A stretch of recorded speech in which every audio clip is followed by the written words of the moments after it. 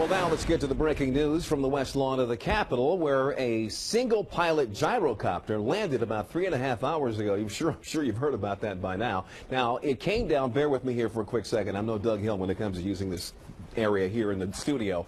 It came down here just west of the U.S. Capitol on the other side of the reflecting pool and on the eastern side of First Street behind the Capitol, as you can see there.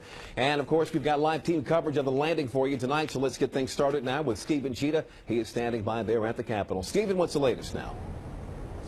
Leon, within the hour, I spoke with a reporter for the Tampa Bay Times. He says he knows the pilot of this gyrocopter. He identifies him as Doug Hughes, a man in his early 60s, a mailman who is a campaign finance reform zealot. He says that Hughes has talked of doing this for more than a year. What we do know right now is a lot of people are asking, how could an aircraft get this close to the U.S. Capitol? It landed about 1:30 on the west lawn of the U.S. Capitol. The small gyrocopter had a single occupant. U.S. Capitol Police sprang into action immediately and took that lone person into custody. We've been hearing the sirens and didn't know what was going on and was trying to walk up the street and everything's blocked off and turned off. While the bomb squad inspected the gyrocopter, streets around the Capitol shut down. And those on hand asked, how could a gyrocopter get so close to the U.S. Capitol, violate a no-fly zone in this post-September 11th world? How did that guy even get in here? That was the big thing. That's what everybody was talking about with the airspace being restricted and all that. And how could he fly a helicopter and land on the lawn of the Capitol building, you know? While tourists gawked at the gyrocopter, which sent the nation's capital into a state of confusion and concern, the investigation continued. Investigators stated that the pilot of that aircraft would eventually face charges.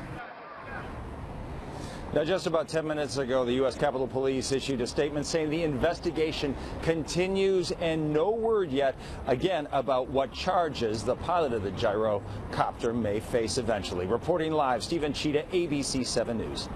Thank you, Stephen. Now, people down there near the Capitol at the time watched as that gyrocopter made its way toward the Capitol. D.C. Bureau Chief Sam Ford now picks up our team coverage. He's standing by on the National Mall. Sam? Yes, Leon. Well, you know, the D.C. Bureau is right across the street from where this landed. So we heard about this, came out, and saw all kinds of people sort of running in that direction to get a look at this thing that had come out of the sky. Among them were a group of protesters who had set up shop here on the mall.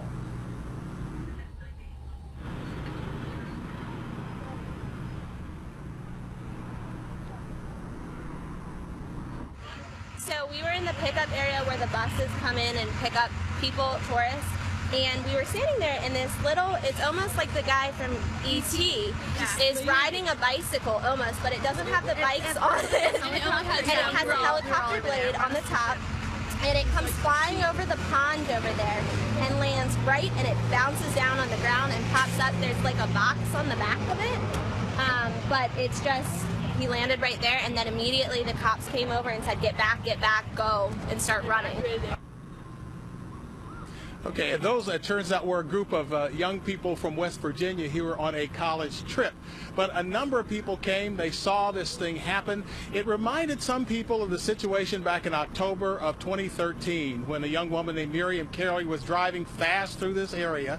As it turns out, she drove at, I understand, at speeds of up to 80 miles an hour between the White House and the Capitol. She came here and drove around that same area where this device landed and eventually was shot and killed by the U.S. Capitol Police. There was a child in the car who that child fortunately was not hurt. But still, a lot of concern by people here in this area. Some thought it perhaps was terrorism, and a lot of people are relieved that it was not. Reporting live from the U.S. Capitol, Sam Ford, ABC 7 News. Okay, Sam, thank you. And now, only on 7, you'll see this video of the pilot being arrested right on the grounds of the U.S. Capitol. And it appears that the man came to our area from Florida.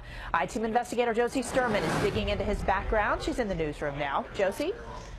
Well, Allison, the Tampa Bay Times has identified that pilot as Doug Hughes, that 61-year-old mailman from Florida. And we're learning a lot more about his motivation for landing that gyrocopter on the lawn of the U.S. Capitol. The Tampa Bay Times has been profiling this guy for quite some time. He's been preparing for what landed him today in the most restricted airspace, practicing on that one-man gyrocopter.